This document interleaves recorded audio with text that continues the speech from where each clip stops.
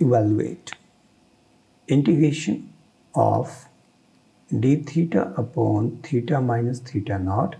Limits are taken from 50 to 40. This is very interesting. Limits are taken from 50 to 40 and theta naught is given to us 30 degrees. So I can just put it here as 30. Now let us recall standard relation integration of dx upon ax plus b. This is equal to log of ax plus b with base e divided by coefficient of x, which is a. So in this case we will be using integration of d theta upon 1 into theta minus 30 degree.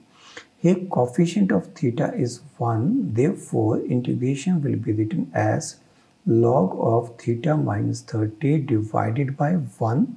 So I can simply write down log of theta minus 30 and limits will be taken from 50 to 40. Next step will be upper limit, means theta will be written as 40, 40 minus 30, then minus log of 50 minus 30.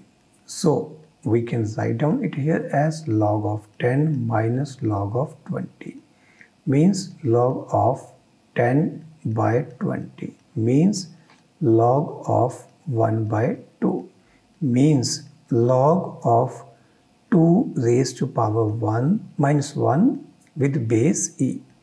Keep in mind that we are having here base e, whether it is mentioned or not. Whenever we integrate 1 by x into dx, we get log x with base e. This will be written as minus 1 into log of 2 with base e. And value of log 2 with base e is 0.6931.